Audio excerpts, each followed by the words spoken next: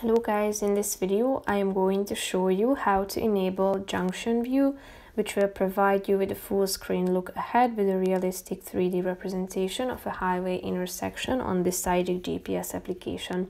But first I just want to mention, don't forget to subscribe to my channel, because at 10,000 subscribers I am going to show you my whole YouTube revenue statistics and growth strategy, how to make money online. Now let's jump into it. First of all, open the application on your phone.